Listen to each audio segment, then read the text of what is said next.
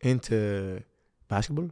No, the reason I say that is because I don't think your social media persona ties in with basketball, because if it did, like, it would be have guys who, you know what I mean? Like, I feel like people follow you because people want to see what you do, and you're a great guy outside the court, and they just love your energy and whatever it might be. And to be honest with you, now that you say this about the social media, what I've noticed is that, and Alex, I have Alex. So Alex is like 2001 born, and coming in, and I would see his teammates. I would ask about like some other stuff, and I would see like, what I would notice is that everybody has a brand now. Like, they come out and they have a brand. Like, they legit have a brand, and they will charge companies, which is great. Why it's great? Because they can take care of their family early and don't have a pressure of like this. But sometimes that pressure is good, because you got to take care of your family, get you to the next phase, the next level. But at the same time, I feel like it used to be that you come into the league, you work hard, you play 6, 7, 8 years, and then that mark, you start building your brand and your team and your guys and who do you talk to and your alliances and etc. Now it's the other way around. Now it's like who I am and my brand and this and how we're gonna sell tickets, and I'm like, sell tickets for like, a guy who comes into the league. If you think like that, what do you think they're not gonna buy tickets for Kawhi or LeBron or AD or Paul George? My guy, shout out to podcast P. I've been watching it, bro. Amazing deal. Like, ever since he started, it's been great. Or like Joel Embiid, or they're gonna get. You think they're gonna buy tickets for you as a rook? No, but at the same time, I'm not saying don't have this false kind of mindset of like, okay, I just gotta work. No. Take advantage of your brand, but let the people around you, your team, take advantage of that, and you focus and you come in and do what you're supposed to do. Yeah. Well, that's another thing about Improbable, though. I think it's interesting to like learning like who are the right people to say, yo, let us help you with how you think about your brand. And let us think through it while you focus on your craft for a minute. Now, I'm not saying you don't need to be aware. You got to be aware. It all depends. I had one of my guys, I don't want to say names, but I had this one guy, he was asking me like, TA, you do all these things, and you got your ball guys, you had a lot of the businesses, and you're there, and front and center and some stuff.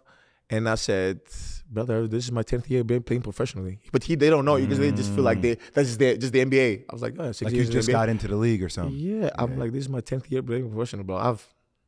It's my 10th year playing professionally. We've gotten to the level to say, hey, this is what I do.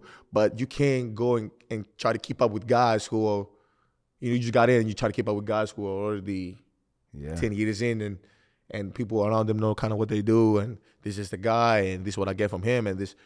No, you always gotta prove yourself. Even for anybody, you see players now. You don't think greats gotta prove themselves? Yeah. As long as they play, they do every day. Every day. So to that, but the question is, I want to hear from you as well. There's like, because I've heard different things, and I want you to tell me like, okay, you go to college, and then you had this accident. Yeah. And when I heard, so I had heard the story before, and the story I heard was like, oh, before he went to the NBA, and then I was like, but it doesn't make any sense. How did he went to the NBA? Like, it doesn't make any sense. How's that possible? This guy got drafted. He was big time, like rookie. He was all NBA rookie.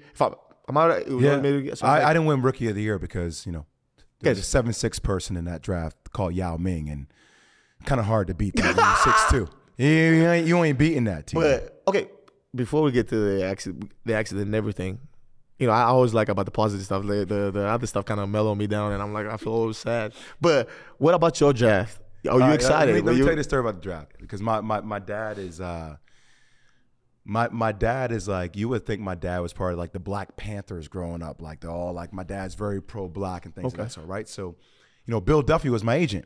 I know you know who Bill Duffy is. He's one of the biggest agents there's out. He's with WME now, William Morrison Endeavor. Okay. And Duffy that year in the draft had Yao Ming, who was first. He had me, who was second, and he had Drew Gooden, who was fourth. My teammate went third, Mike Dunleavy, in college. So we were 2 and 3, and then Drew Gooden. Yeah, we had a squad in college. Okay. We had a squad. Mm-hmm. So Yao is coming over from China, right? And Yao's been working out in the Bay Area for like a month and a half, 2 months. Yao's been working out like with brothers in the Bay. Okay. Okay. Like working out, getting tough, being physical, right? Yes. So it's like what do you do, TA, when you walk up to somebody I see? I'm like, oh, what up, TA? You dab him. Hey. You put the hand out. You might snap the finger. You might do something different, right? So it does depend, though. Yeah, what you say? True. It does depend, though. True. You might give one of these. You might give. Are you even sure? It does depend. Very true, right? Yeah. So that's my dad, though. My dad's like the corporate. Nice to meet you, right? Like, all right, especially if you don't know you, like, nice to meet you. So we're me and Yao. I'm like, this is kind of cool. Like, I've never met somebody 7'6" before, and also in the back of my mind, I'm like, I want to see if I can get him. I want to see if I can bang on him. Okay. Like, you're always sizing like me, because I wanted to be one bad, right? So I'm like, out of all the years in the draft, God's gonna descend a 7'6" Chinese man upon me this year in the draft. So like I wanted to meet him, right? So I'm meeting him in the Bay Area for the first time. My dad's there, and Yao goes, "Yo, what up, Jay?" And Yao brings me in with the dab. Like I'm like, "Oh, okay. What up, Yao? You been in the Bay Area? Okay, cool." Yeah. So I give him one of those, bring in a hug, and then God, don't judge me in this. Then Yao goes to my dad. My dad goes, "Yo, Yao," because he sees me do the dab, right? So then my dad goes to the dab. And I don't know if Yao doesn't know him, doesn't know that he's my dad. So Yao goes, "Yo, my ninja." Oh. Yo. Hold up. Yo, my ninja. And my dad goes, hold up. Oh, wait, you phrase again. Yao, what? He said, to your dad, though? To my dad. To my dad, yo, my ninja. And my dad looks at him, and my dad's like, "What the fuck? What the fuck? You just call me out?" Yao goes, "My ninja." Now he's not saying ninja. He's been in the Bay Area. I know, but some people may need this to interpret. Yeah. And it was the most awkward silence in the history I think I've ever felt. But Yao had been around a lot of brothers in the Bay Area, so it was like he had just. But I'm like, how come you didn't say that to me? I said to my pops. Oh yeah, because he just. I think he doesn't know your dad's name. Yeah, true. Doesn't know your dad's name. Hey, I'm trying to save him. Are you condoning this? No, I'm trying to save him. I'm not condoning nothing. Not on this podcast. But what I would say is he didn't know his name. He didn't know his name, and he just felt like it. But I would say the same thing about Europeans. Some Europeans is like I've never heard that before, but I don't think he did that on. No, definitely it wasn't. It was more of right? It was all from a place of love. It was just as you can imagine, like. My dad's a very strong. That's oh my god, black man, right? Like your dad. You imagine if somebody said that. That's a movie scene. That's a scene from a movie. I don't know what the movie's called, but that's a scene from a movie. TA, my dad was staring at his kneecaps so hard, like he wanted to jack his kneecaps up. Because my dad's head was around his waist. You know what I mean? So how tall is that? My dad's like 6'1", so my dad was just like his fence. And he's like towering. Yeah, that's what I'm saying. Right? So it was like and he gave him the bear hug. My ninja gave him like the bear hug and like really brought him in on it. It was. So that was my draft experience. You know what I mean? That was the draft to me. Did you? Okay, so you went second. Did you end up doing all this? Not green room. What is that called? The green room. Green room. Okay. Oh, yeah. Lottery things. You know. I thought. Were you stressed? Did you know or? So I found out the night before. My agent had called me because Golden State was trying to move up in the draft. Yeah, they were trying to move up in the draft. And I thought I was going to go to the Bay. So I was a little bit excited about it.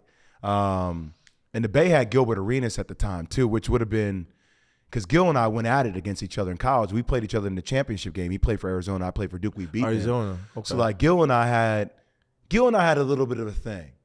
Like, I rock with Gil. I really like Gil. Yes. But if I saw Gil in the court, I would try to give Gil 50.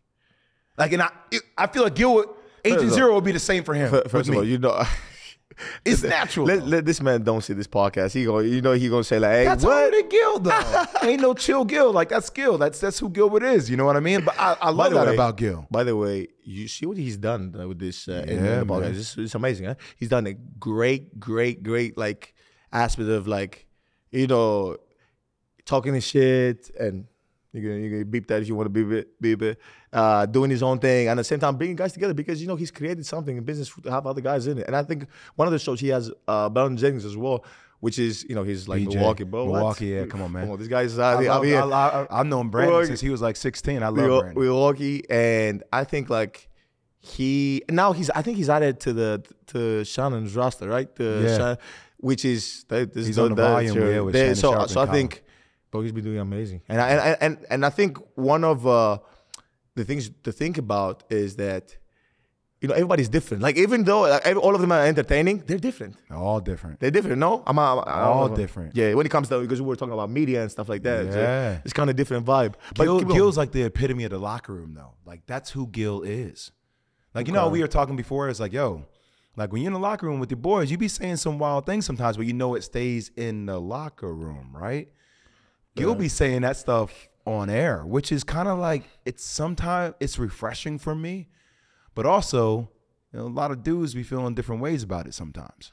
I mean, you always feel a different way if you're offended by it. But if you're not offended by it, it's just whatever. I hear. To a certain degree, it is what it is because it's entertainment. It's if you clearly see that it's entertainment. Now, if somebody is taking personally slander and he's like personally attacking you.